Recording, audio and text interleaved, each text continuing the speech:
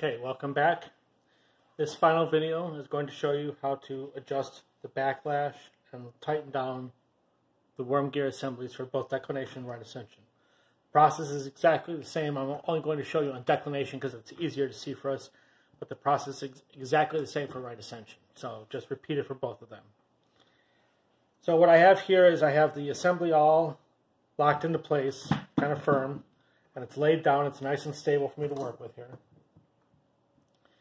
And I put one of the slow motion controls on the worm gear here itself. It doesn't matter which side you put it on, whatever is more accessible for you. So if I take this and I just rattle everything around, you can see all that motion. Okay, so that's the housing here being loose, the worm gear rattling on the worm wheel, everything else. So this is locked. If I loosen this, now everything spins freely. The axis spins freely. But if I lock the axis, all of this motion now is coming from the worm assembly. So think of the worm gear and the worm wheel as a pair of teeth like this. You want them to be lined up just perfectly that they come together smoothly. Okay? If you open up them about, then what's going to happen is they're going to rattle like this. If you go too far, they're going to skip on each other and not actually move.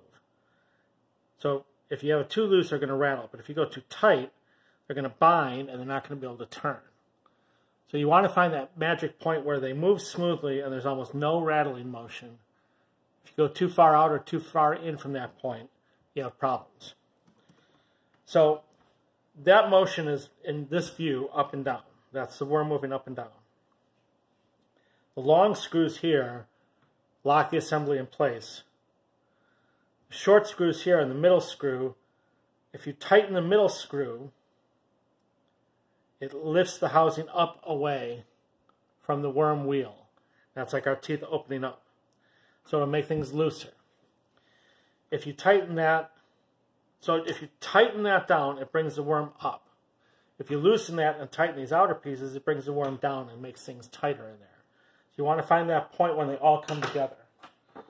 So the trick here is, for right now, take your long ones, and just to see where we stand, you can get that lock out of the way for now. Just make everything just barely snug, okay?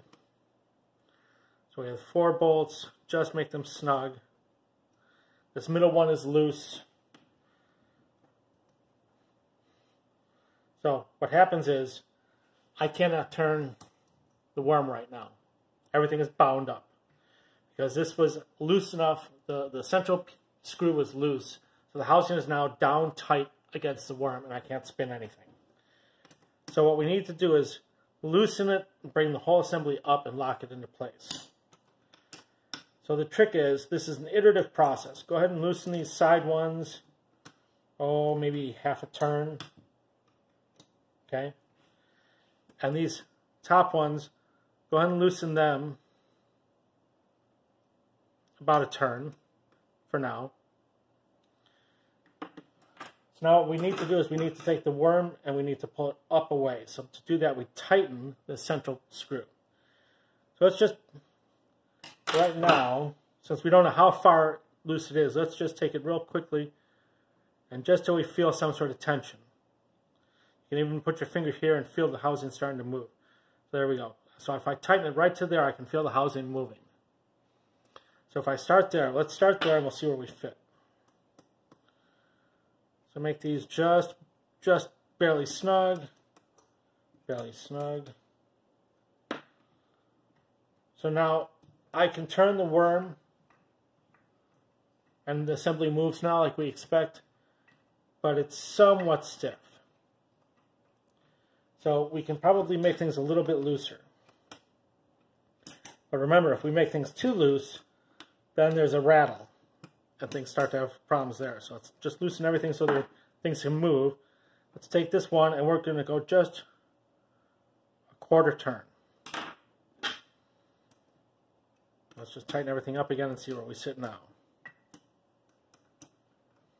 Okay, so we lock it in place. So now, it still feels pretty tight. But one way to check the rattle is grab the 2 housings And I'm going to be doing this. Okay, I'm going to rotate them. And I want to feel if there's any sort of clicking, or can I feel it moving? That's the teeth binding, bouncing back and forth. So at this point, I cannot. Let's loosen everything up just a bit. We'll try it again. So this is an iterative process. So let's take this and go, let's go another quarter turn, bringing the housing up again off the worm wheel. And obviously, as we pull this up, these need to be loose for it to move. So these have to loosen at least as much as this moves. So now it's still pretty tight in here. I still can't feel anything. So let's give it a little bit more. Let's go outside what we think the range might be.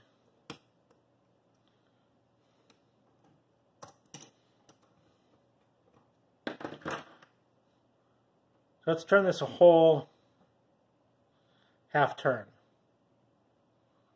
And I can feel that bind, so that means that these need to be loosened up a little bit. I can feel that binding up just a bit there. There we go. That's a half turn tighter.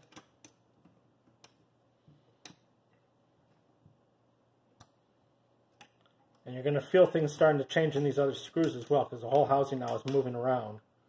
So the way they fit is going to change.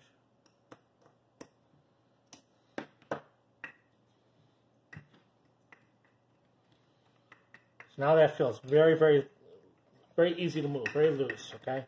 The problem is I can rattle this now.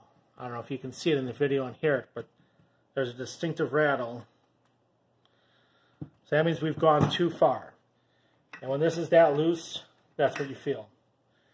So that was a half turn. Let's see what happens if we cut that distance back a quarter turn. Now we're going to loosen the set screw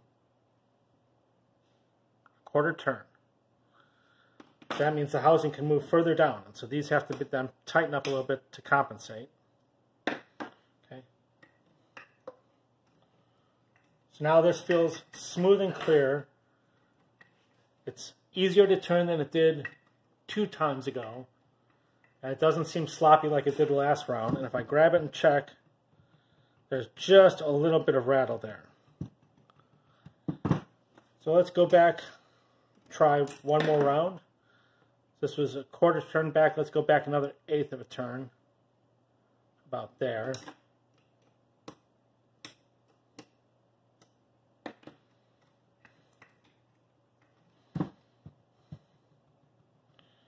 So there's a little bit of rattle there too.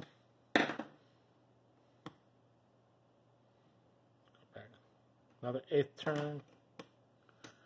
Now the other thing is, things are going to change quite a bit when we finally tighten these all the way up. So now we're back to where it's a little bit tighter in here, but there's no rattle. So that was an 1/8 of a turn.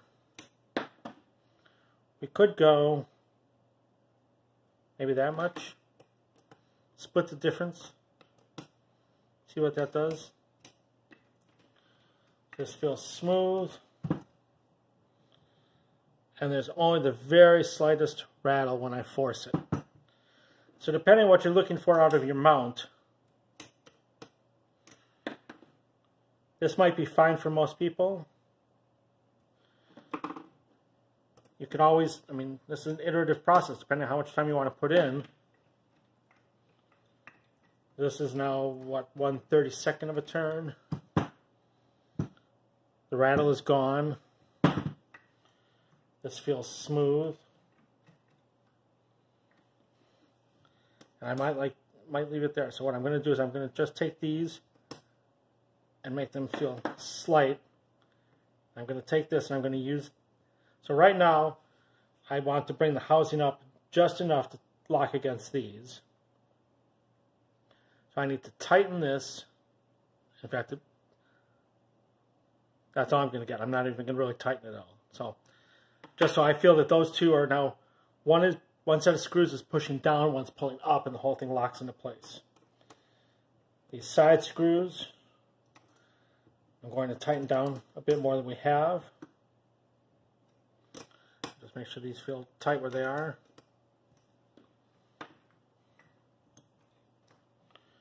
So now once you tighten everything down, now it feels like it's binding a bit. That's similar to what we found when we were doing the axis adjustments. So sometimes when you get everything tightened down and it pushes it beyond where you were expecting. So now what we want to do, since we know that's going to happen, we want to take these, we want to just loosen them a very slight bit, tighten the middle one that much, see where we sit now.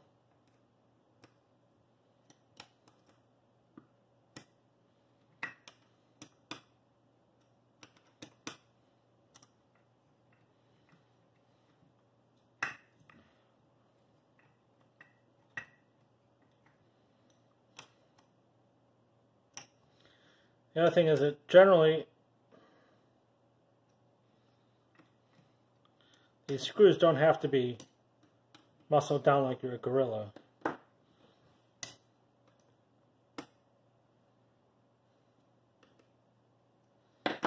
So if you find that maybe leaving them snug and not very tight gives you a better feel, maybe that's a better option.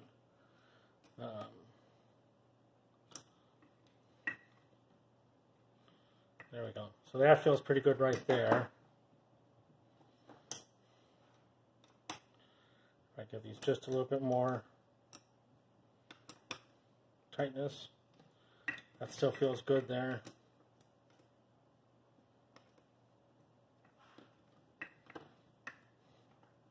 I don't have any rattling. Things feel smooth. They're a little tight, but it'll loosen up. But it's not that bad. I mean, it takes fingertips are moving the whole thing. That's not bad at all. And it's very easy, since these are all exposed, if you take it out and use it for a bit and you say, boy, it still feels a little bit tighter than I prefer, you can always go through and loosen these up just a slight bit. And the easiest way is you just take your end ones and just bring them more towards snug than tight. Sometimes that's all it takes, so now it feels much better. So play around with these and get a sense of how it fits. The exact same process occurs on the right ascension side.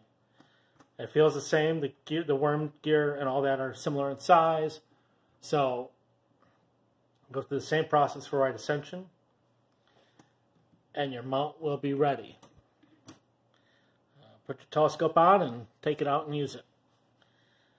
So, like I said, there will be one last video where I will show the installation and use of the dual axis drive system that can come with this. It's a aftermarket accessory from Celestron, and it gives you fingertip motor control for both axes. Otherwise, we're complete. You now have a CG-4 that you have taken apart, cleaned up inside, rebuilt, put some new grease in, checked the status of all the parts inside, and when you put it back together again, you did so carefully with all the backlash. It should behave much, much better than what you had before. And all said and done, this was a pretty cheap process. Now, this whole thing can be done with heavier telescopes, heavier mounts. And in fact, I want to make a video for the next step up, which is the CG-5. At some point, I'll do that. But you also hit a point when you get to very big mounts and things get a little more delicate. You have ball bearings inside. You have the measurements are more accurate. That's where Axis Squared comes in. We have the talent and the tools to rebuild and blueprint your mounts from this size all the way up to professional small observatory size. So when you move up from your CG-4 to something bigger and more complex and need it adjusted, be sure to contact us for the work. Thank you. I hope you enjoyed these videos. Please keep an eye on our YouTube channel for updates on new videos, and be sure to check out our website and our Instagram and all of our social media and see what we're working on next. Thank you.